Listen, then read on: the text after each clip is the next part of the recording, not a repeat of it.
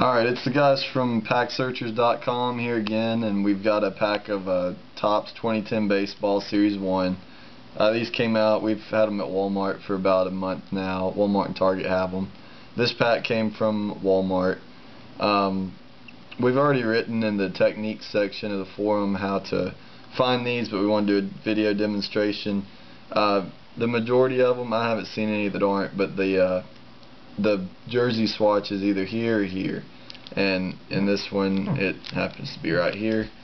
So we'll open it up and see who it is. Maybe we'll get lucky and it'll be somebody good. And we got David Ortiz. That's not too bad, not numbered, but you got it there.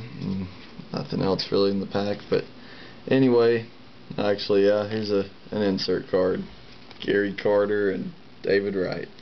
But anyway, that's how to find them in the Topps 2010 Baseball, and here's what the base cards look like if anybody's interested.